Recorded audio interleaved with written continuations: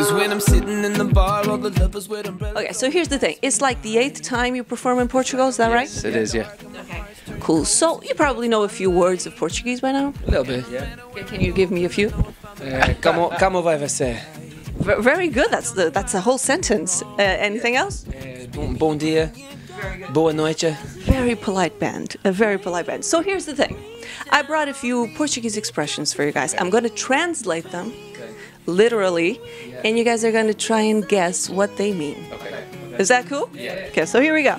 First one.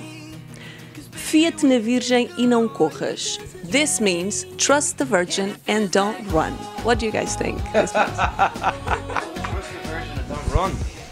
If only, wow, it's very intense. Trust the Virgin and don't run. It means trust the Virgin Mary that she's put you in this position and don't run from that situation until you find out the true virtue and meaning of it. See, that's why I think Irish people are so cool. But the thing is, it's like the opposite. It's like being ironic, like, yeah, right, you know, trust that and don't act on it, and you'll see what happens. It's like being ironic. Yeah, okay. Another one. De pequenino é que se torce o pepino. This means it's from being little, it's when you twist the cucumber. This sounds silly. What the hell? No, we also have an expression called twist the cucumber, but I can't say it on television. Okay, so I'm gonna help you out. So it means, you know, you should learn things from a young age. So it's from when you're young, that's when you start twisting the cucumber. I have no idea, but I like cucumber, so I don't mind. So this is a short one. Ficas a ver navios. This means you stay watching the ships. Did you make that up? Is that your one? That's you like It's a Portuguese expression. ships. Let's stay to watch the ships as they go by. I presume it means enjoy your life, watch life go by, sit there and chill and take it in. That would be beautiful, but no. It means like, well, you will lose an opportunity. You know, something will happen and you will lose this opportunity. I'll give one for you. Instead of So being in an Ireland, we have a saying, it's called Gnair air an Moherlat, which means may the road rise to meet you. What does that mean? Maybe good luck. I don't know. No. Kind of similar, yeah, it's kind of similar, yeah. Yes, so that gives me the right to just one more.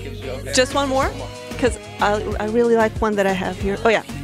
Muitos anos a virar frangos. This means many years turning chickens. Hang on, we're twisting cucumbers here and turning chickens. We're very food oriented. Turning chickens or cocks? Chickens. Okay.